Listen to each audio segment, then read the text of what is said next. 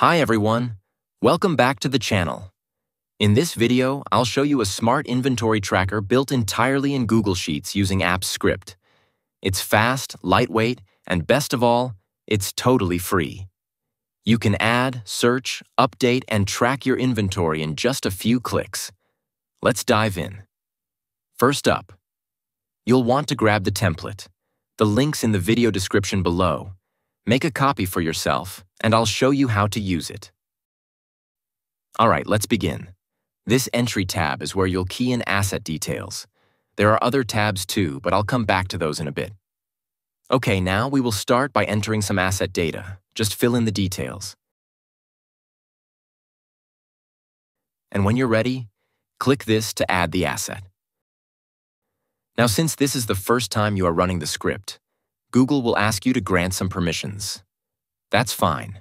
Just follow the steps in the video to grant the necessary permissions. And it's done. We have added our first asset. Notice that it auto-generates a unique item code for this item. And the asset data is actually stored in the database sheet. The system also automatically records the action in the log sheet. This gives you a full audit trail so you can track who did what and when. Okay, next, if we press the Clear Form button, the input fields will be cleared, ready for the next entry. You can also load an item by typing the item name and pressing Search. Here we can adjust some details and then add a new asset.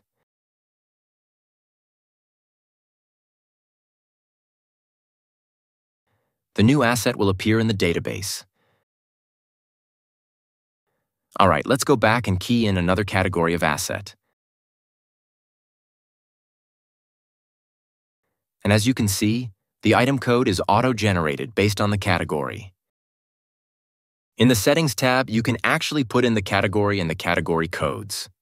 If you have more than one item with the same name, then this window will pop up for you to choose which one to load.